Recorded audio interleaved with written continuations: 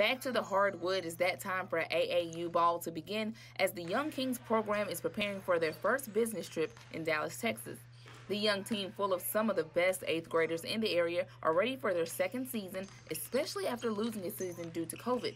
Within the team, they do the usual practice, skills, drills, but the name across their jerseys holds some meaning to it. Young Kings is for like the build, develop that young king mindset, show them they can be kings at whatever age and they at, and just try to give them that boss mindset, the independence, and show them that they can be anything they want to be. Young king meaning is like we some young basketball players that trying to make it, some kings that trying to play basketball.